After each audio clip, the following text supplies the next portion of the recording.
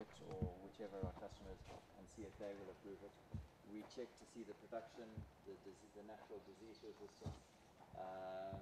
There's a white over here which has got slightly firmer petals, and one of the problems with white is that there's a lot of bruising, and so we're looking for a variety that naturally has got a stronger petal.